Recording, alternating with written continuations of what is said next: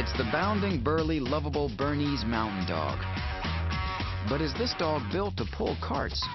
This is a dog that has an innate desire to work. Yep, that's right. If you have farm chores, this is the dog for you. Strap a burner to a cart and let them get to work, and they'll love it. The animal was bred for a purpose, and you can see it most come to life when it's pursuing that purpose. Bernese Mountain Dogs are known to pull up to 1,000 pounds. That's 10 times the burner's body weight.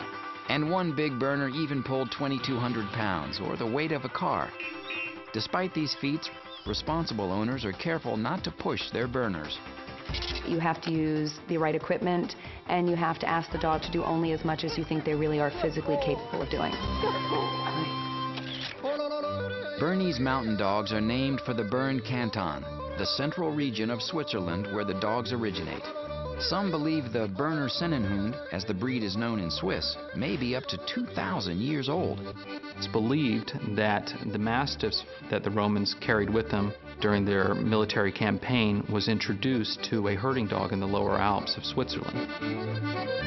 The resulting Bernese Mountain Dogs became indispensable to rural Swiss farm life as drafting dogs. Drafting is another name for pulling carts. And they are also bred, obviously, to be wonderful companions.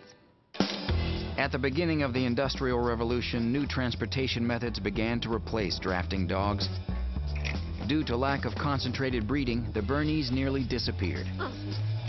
Led by Professor Albert Heim, concerned Swiss breeders re-established the lineage in the late 19th century.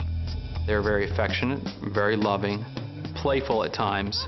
They have a very subtle, loving expression due to their tricolor markings. Those distinctive black, white, and rust markings are shared among all of the greater Swiss Mountain Dogs. This group includes the Appenzeller Sennenhund, the Entlebucher Sennenhund, and the Greater Swiss Mountain Dog. But the Berner is the only one with a long, silky coat. They were a dog that was bred to be able to withstand very cold temperatures. Berners are built for the mountains, with thickly muscled, powerful legs. The Bernese Mountain Dog is a very strong dog. That muscle mass makes the Berner almost 30% heavier on average than the Labrador Retriever, even though Labs stand roughly as tall as the Berner. Like all big dogs, health problems abound. Bernese Mountain Dogs, sadly, do not generally live very long. Most that I've known live about 8 years. Hip dysplasia, bloat, and various cancers are a problem in this breed. The Bernese can also suffer from a debilitating joint problem called osteochondritis. This genetic condition occurs in younger dogs when cartilage near a joint degenerates. The result can be pain, arthritis, or permanent lameness.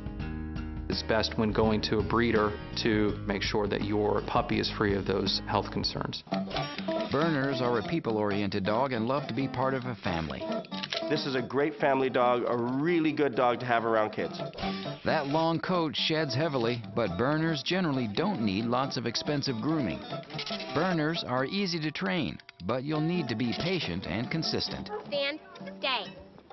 They tend to be a dog that matures much later mentally than some other dogs, which means that you have to really work hard. The Bernese Mountain Dog in general is happiest on a large piece of land. The breed has many health concerns, including joint problems. It's a heavy shedding dog and requires consistent training. The Berner is an affectionate dog that does well with children. Want him to give you a kiss? Hey, dog.